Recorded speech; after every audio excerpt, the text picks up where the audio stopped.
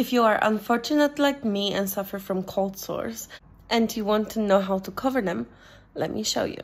You will need a red lipstick because, let's be honest, any other color will eventually come off and just look like shit. Put the color on the back of your hand so you're not putting the lipstick directly on your lips. Just remember to go over the cold sore last so you're not like spreading it all over your lips. And now you're rocking a cherry lip and nobody will be able to tell that you're hiding something.